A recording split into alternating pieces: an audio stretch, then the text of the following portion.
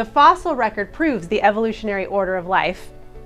Simpler creatures on the bottom, and more complexity as you move up the geologic column. See, but I think the fossil record better explains the order in which creatures were buried, like in Noah's flood.